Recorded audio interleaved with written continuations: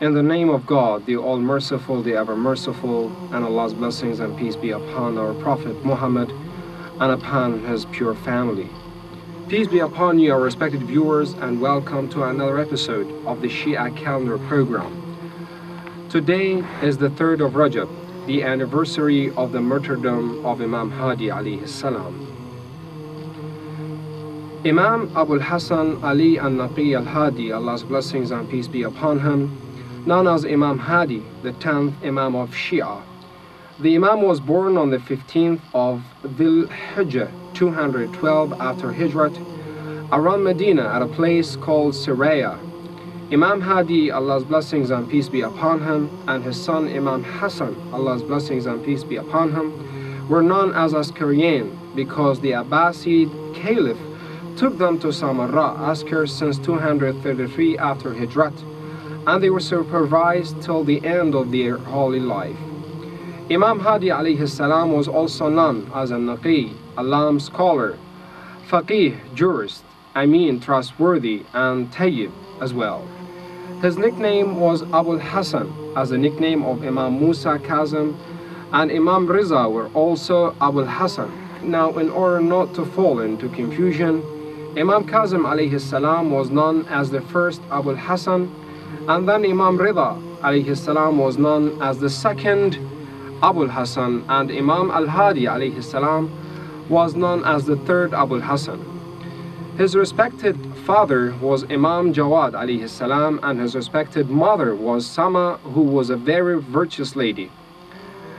Imam Hadi alayhi salam became Imam while he was 6 or 8 years old in 220 after Hijrat, that is after the martyrdom of Imam Jawad alayhi salam.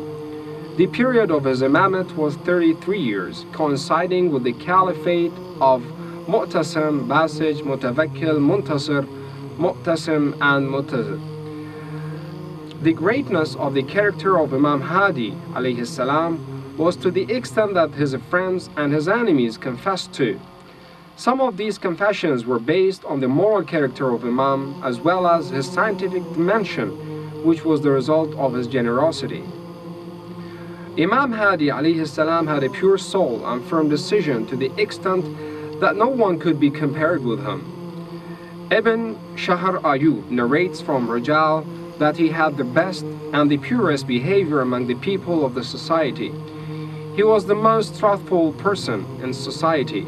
When he was silent, dignity and splendor appeared in his face, and when he was talking, he had witty remarks and short speech to the extent that his speech affected the soul of human beings. The great moral characteristics were significantly evident in the Imam, as some of his most moral characteristics are imamate, perfection, and knowledge. God the Almighty, with his endless power, has granted the secrets of knowledge to the family of the Prophet and has decorated them with the ornament of the knowledge. Now these treasures are the collections of divine secret knowledge that God the Almighty has granted to Imams of Shia, that are the true leaders of the humans. Imam Hadi, Allah's blessings and peace be upon him, who is one of the Imams of Shia and a member of the family of the Prophet, Allah's blessings, peace be upon him and upon his pure family, has also the extended and comprehensive knowledge to the extent that these cultural and scientific symbols have assured the great thinkers as well. Imam Hadi alayhi salam, who is one of the Imams of Shia and a member of the family of the Prophet Muhammad, Allah's blessings and peace be upon him and upon his pure family, has also the extended and comprehensive knowledge to the extent that these cultural and scientific symbols have surprised many great thinkers and philosophers. The Abbasids were very afraid of the leadership of Shia and therefore believed that the movement of Shia against them was very dangerous.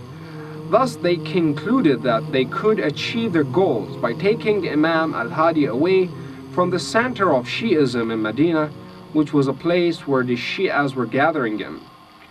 As a result, they again employed the policy of exile and military supervision, which was a successful experience of Abbasids. Mutawakkil sent a letter to Imam Hadi. Upon finding out the content of the letter, Imam Hadi alayhi salam sent a letter back to Mutawakkil and informed him of his enmity, malice, and lies of the writer of the letter. Mutawakkil employed a tyrannical and double-standard policy. First, he dismissed the writer of the letter who had slandered Imam in order to pretend that he was the lover of Imam, and then he ordered his clerk to write a letter to Imam and pretend that Mutawakkil loves Imam. However, the real content of this letter was the verdict of capturing Imam and taking him from Medina to Samarra. In this way, Yazid, the Christian doctor of the court, who was aware of calling Imam and was also aware of Mutawakkil's intention, said the following: "Based on what I heard, the intention of the caliph by calling Muhammad ibn Ali, Allah's blessings and peace be upon him, and taking him to Samarra was to prevent people from tending to his famous character so that Abbasids would not lose power. Now, in order to decrease the negative outcomes of capturing Imam, Mutawakkil wrote a very respectful letter to him. However, writing a letter with such respectful words by the person like Mutawakkil, who oppressed the family of the Prophet and whoever had the leadership with them, was very surprising and indicates the fear of these bloodthirsty enemies of Shia from Imam. Now he simultaneously showed humility in front of Imam, and on the other hand he used to call himself the commander of the faithful people and kept his title for himself alone. He wanted to show Imam that he has not accepted the wilayat of the family of the Prophet, and Imam also has to follow him. He continuously praised the great position of the Imam. However, he sent Yahya ibn Harthama to take care of the Imam. This is while the history shows that Yahya ibn Harthama was accompanied by 300 armed soldiers. When Yahya ibn Harthama came to Imam for the notification and preparation of the exile, the people gathered in front of the Imam's house and complained, objected, and yammered to the extent that Yahya stated the following: "I had not seen such a kind of objection till that day, and I tried a lot but I couldn't calm them. I swore that I had not bad intention about Imam's Hadi alayhi salam and was not useful as well. Then I searched the house, but I couldn't find anything except Quran, books and things like that." Imam was exiled in 243 after Hijrat. When they exiled Imam to Samarra according to the Mutawakkil's command, they took the Imam to a place called Khan al-Sa'alik, that was the place that poor people were gathered together in. Sahl ibn Sa'id, by seeing the Imam's residence, told him, "O the son of the Prophet of God, these oppressors try to extinguish your light, and because of this they have kept you in the place of the poor people." Imam replied upon that to him, "O the son of Said, is that your understanding, and do you think that we will be humiliated by these actions?" Now, during the caliphate of Mutawakkil, Imam Hadi, Allah's blessings and peace be upon him, had a very difficult time. The fear of Mutawakkil from Imam made him order his soldiers to enter the house of Imam from the wall occasionally and search the place. Then they crossed the borders and insulted the holy Imam. It's been narrated in the history books that sometimes Mutawakkil called out Imam while he was drunk in order to humiliate him. Every time that Mutawakkil tried to destroy the character of Imam in a cowardly way, he was defeated. The continuous and useless efforts and failures of Mutawakkil in achieving his goals were to the extent that one day he shouted at his companions and said the following: "Woe on you! I don't know what to do with Ibn al-Riza. He has made a lot of difficulties for me and made me so confused. I tried to take him drink a sip of wine, but it was not useful." Mutawakkil's failure made him to conspire the martyrdom of Imam. Thus he orders Sa'id Hajjab to kill him. Ibn Orma says, I went to Sa'id Hajjab, and it was the time that Mutawakkil had submitted Abul Hasan alayhi salam to him in order to kill him. Sa'id looked at me and told me ridiculously, do you want to see your God? I said, God cannot be seen by eyes. He said upon that, I mean the one that can you call him Imam? I said yes. He said, I was assigned to kill him, and I will do it tomorrow. Now the courier with him, and when he comes out, you can enter. When the courier came out, I entered the house that the Imam was imprisoned in. I entered and saw that they dug a grave in front of Imam. I greeted and cried a lot. Imam asked me, why are you crying? I said, for the thing that I am seeing. He said, do not cry for that.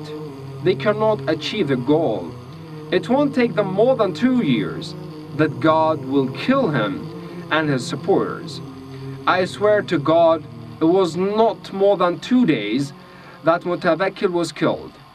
In another plot, Mutawakkil brought 4 of his henchmen to kill Imam with a sword.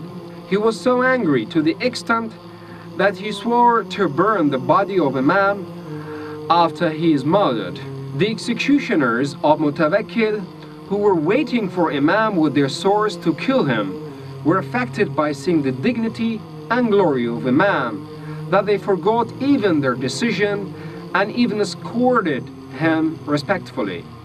When they returned, Mutawakkil asked them, why didn't you follow my order? They answered that the dignity and glory we saw was more than that to be afraid of 100 soldiers. We did not have the power in front of the Imam. He just affected us and influenced us to the extent that we could not do what you have asked us to do. Thus once more conspiracy of Imam's murder was failed as well. During 2 decades of caliphate, Mutawakkil did nothing but bad behavior and killing Shias, and finally he was entrapped by the hatred that he had towards the family of the Prophet and their followers. The night that Mutawakkil was killed, Ibadah Mukannuz, the clown of the court, was ridiculing a man of Shia in Mutawakkil's wine party, as he always did. Mutawakkil by that time was drinking wine and was laughing loudly. Muntasir, his son, who loved the Imams of Shia, got very angry of that behavior of Ibadah and threatened him secretly. Ibadah did not continue his work. Mutawakkil understood and asked him the reason. Ibadah said the reason. At this time, Muntasir stood up and said, O commander of the faithful, the one that this dog is ridiculing and the people are laughing is your cousin and the head of your family, and he is your pride as well. If you won't eat his meat, meaning backbiting him, eat it up, but do not let that dog and his followers eat with you as well. In order to ridicule his son due to his interests in Imam Ali, Allah's blessings and peace be upon him, Mutawakkil asked the singers to sing a nasty lyric about him and his mother. This indecent behavior Mutawakkil made his son plot the conspiracy of murdering Mutawakkil at that night.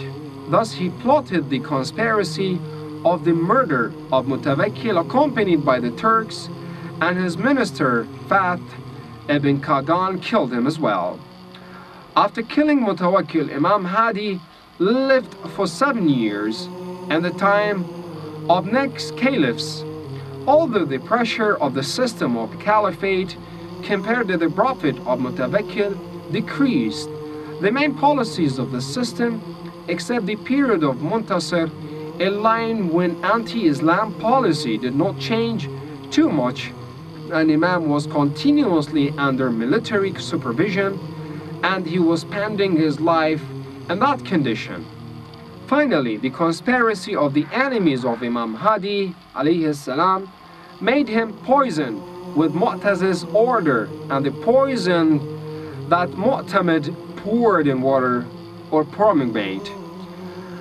Abu Dawood says Imam was hospitalized and I went to visit him. When I was leaving, he said, "As you have come to visit me, so you have the right on me and I have to preserve your right." He was sick in bed and the Shi'as were visiting him. Imam Hadi, Allah's blessings and peace be upon him, introduced the next Imam orally and also in written form, so that after his martyrdom, the Shi'as could not be confused. Imam Hadi, Allah's blessings and peace be upon him, was martyred on the 3rd of Rajab, 254 after Hijrat. Ahmad ibn Dawood says, "I was carrying the possessions of people, that many of them were khumus and religious vows of people of Qom, to deliver them to Abu al-Hasan. When I arrived, a man who was riding a camel came up to me and said, 'O Ahmad ibn Dawood and O Muhammad ibn Ishaq, I am carrying a letter from your master, Abu al-Hasan, Allah's blessings and peace be upon him, which is an address to you. Tonight I will join the divine shrine, thus be careful till the command of my son Hassan is delivered to you.' When we heard this news, we became very sad and cried, but we did not tell this news to the people who were accompanying us."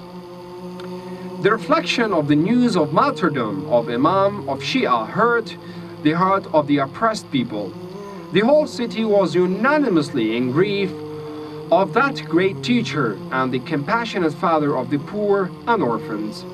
On the day of the martyrdom of Imam, a large crowd of Bani Hashim, Bani Abu Talib and Bani Abbas gathered in the house of Imam and were mourning him inside the house.